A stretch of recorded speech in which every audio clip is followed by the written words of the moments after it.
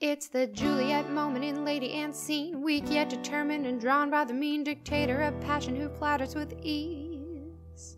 As she suffers like a widow all the burdens of a queen, it's the Desdemona moment in Kate's final act, when she panders to submission like her anger was in fact only leading to a husband who could keep her in check and stifle her originality with domesticity. The lady and mania present in Ophelia, stand behind your man and be a daughter like Cordelia. All they had to offer were the tools to abuse, to usurp great power without paying what's due.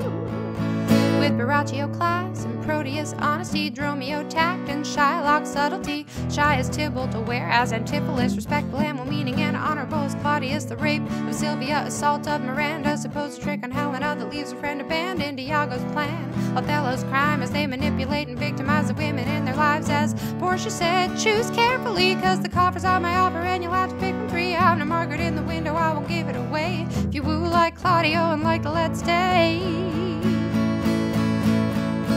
Oh, the world is a stage, and it'll play you till you say it is enough to be gray, and leave the black and white to all the fools who need to obey, who can't turn away when unbroken rules amount to nothing going their way. Take a page from the book of Prospero, use what's available till nothing is impossible.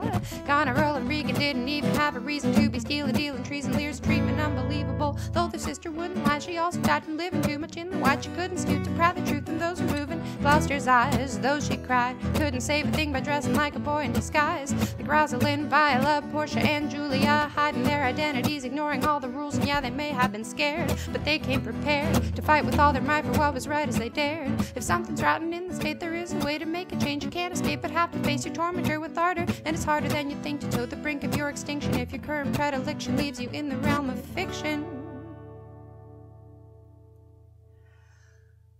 Whew. Today's song is called Shakes. It is a song I wrote about Shakespeare and his plays and his characters and being a strong woman. I wrote it a few years ago, around the same time as all the songs on my album. Yes, it was a very prolific time. Shakespeare's plays are really incredible from the feminist perspective.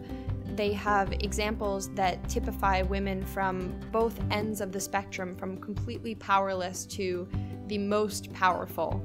And I wanted to touch on both ends of that, and also how men interact with them within the plays and show how they cast light on the women in the roles that they're playing. Yeah, I'm not sure exactly if when I was writing it I was thinking about all of this so clearly, but it was like as soon as the song was written, I was like, oh, this is a song about being a strong woman, obviously.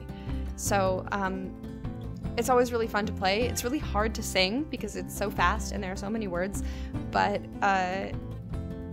it's always an adventure. It sounds different every time. So I guess my song this week is an attempt to encourage all of us to embrace the feminist within us, whether it is outright or whether we don't talk about it very much, whether you are female, male, anywhere in between, whether you're straight, whether you're gay, whether you're anywhere in between, whether you are old or young or anywhere in between. Let's all just be feminists because women are awesome.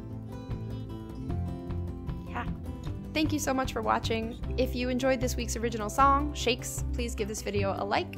If you want to hear me singing some more, please subscribe, and I will see you on Thursday.